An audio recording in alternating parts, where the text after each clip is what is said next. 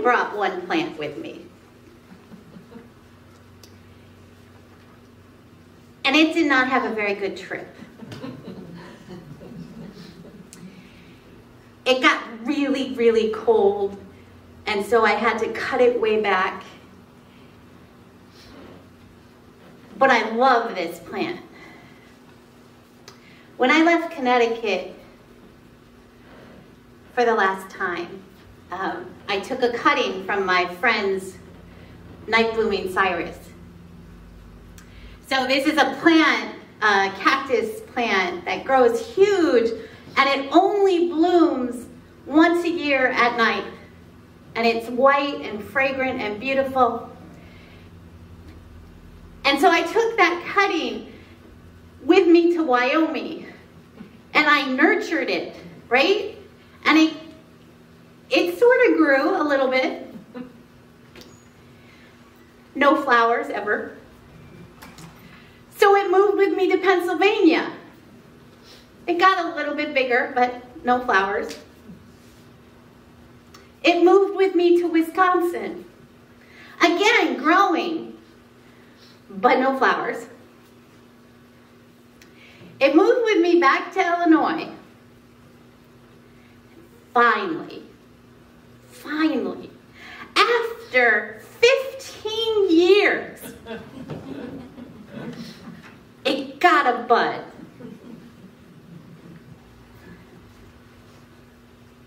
The bud. And it bloomed. But apparently the cutting I took off the night blooming Cyrus that is supposed to be white isn't a night blooming Cyrus. Because mine bloomed during the day and was bright pink. So apparently there must have been two plants there, or I don't know. Sometimes when you cut a plant, it gives you a different color for the next person who propagates it.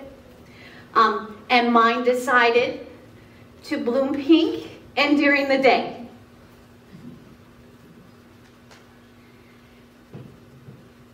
And so the reason I was bringing it this year and not just bringing a cutting to start over again was because it took me 15 years to get a flower. But it was gonna bloom again. So I was gonna have this plant actually blooming 2 times. And then it did not do well on the trip. There isn't a picture there. You can see it in its full glory. But right now, I had to cut off all the dead parts. So it's looking a little peaked. And I'm hoping that with the right conditions, it likes a good sunny spot. That's when it started flourishing, when it went in my southern window and was getting light all the time. It grew so big, I had to repot it in a giant pot. So I'm hoping that maybe in 3 years, I will get a new flower on my Cyrus plant. In our scripture today, Jesus tells a parable about a fig tree. He said that at the edge of the field in the vineyards, there was a fig tree that was planted, but it didn't bloom. And the owner of the vineyard comes by and says, for 3 years, I've been waiting for figs on this fig tree. And nothing. There have been no figs. I want you to cut it down.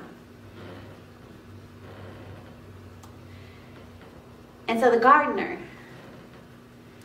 says to him, let me have 1 more year.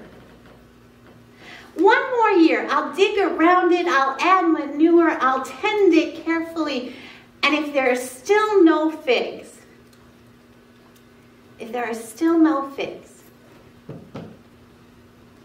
then you can cut it down.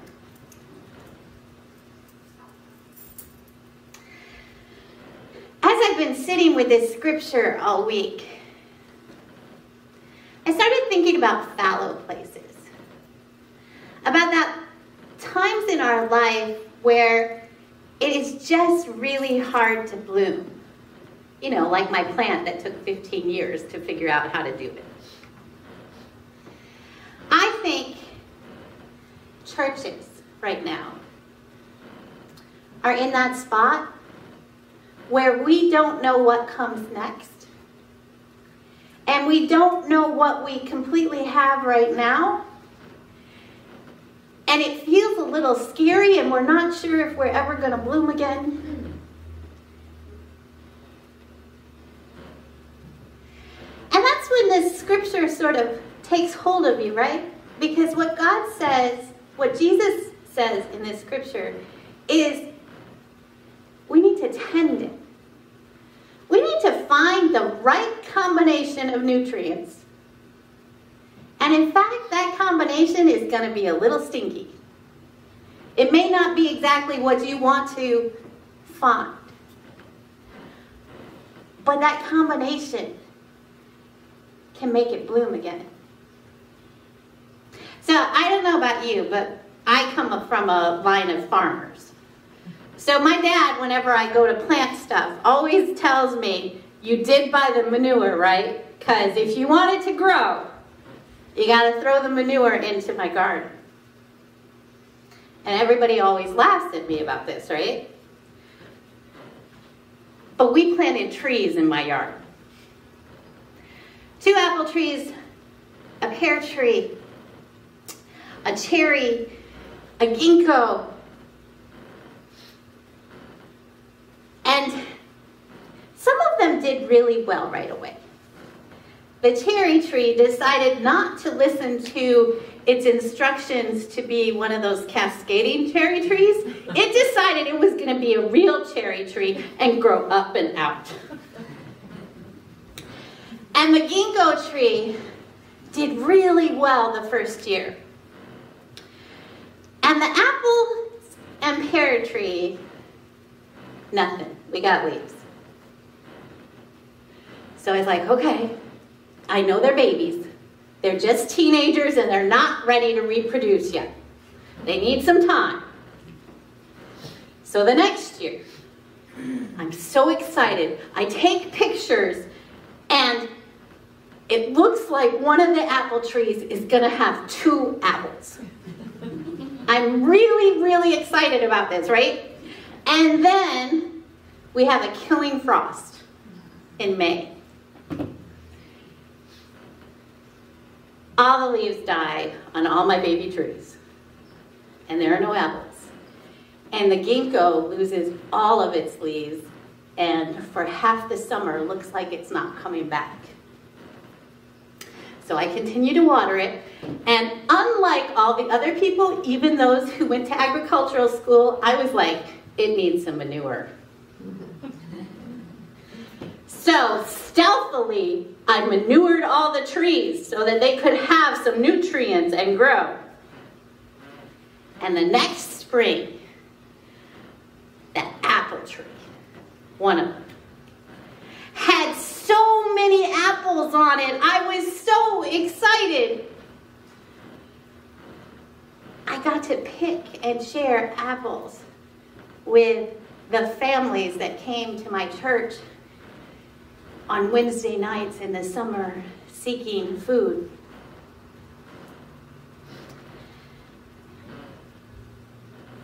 But they're still babies, those trees. And that means they need extra care and attention. And right now, because of the mess of the world, I mean, if you're not worried about climate change, if you're not worried about war, if you're not worried about COVID,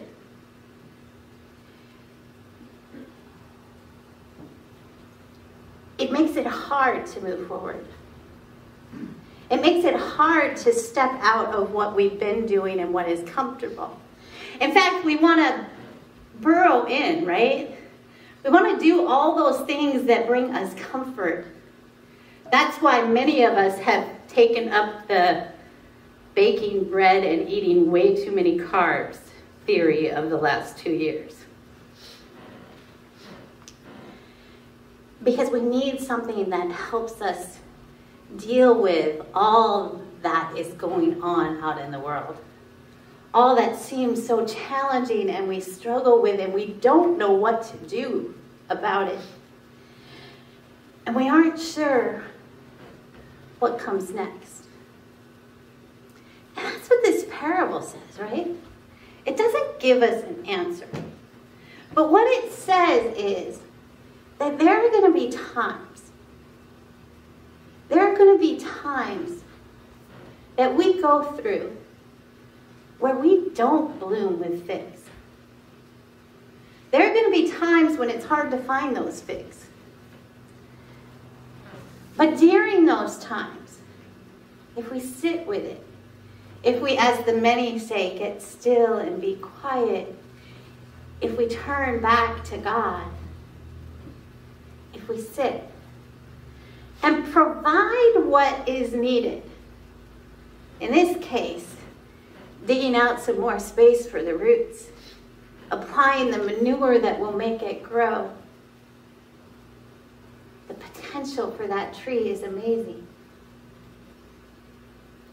But right now, we're in that spot where we're thinking about applying the manure, but haven't yet. And that's why when we look at that scripture, sometimes you wonder how the things connect, right? Because Jesus tells us two stories about repentance and then tells a parable that doesn't say the word repent in it. So how are they related? This whole section in Luke before chapter 13 invites people to turn around, to turn back to God, to see that life as they have been living it hasn't been what is needed to flourish, hasn't been all that we could have so that we could thrive. And if they turn around, and turn back to God, that's what repentance means in Hebrew. To turn back, to turn around, to turn towards God. If we just do that,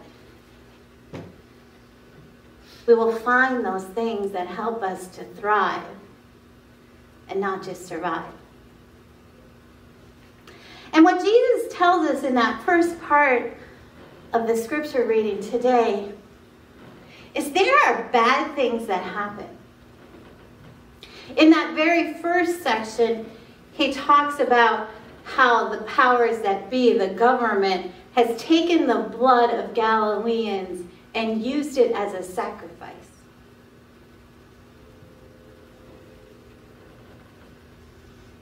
And he asks, aren't they as worthy as anyone?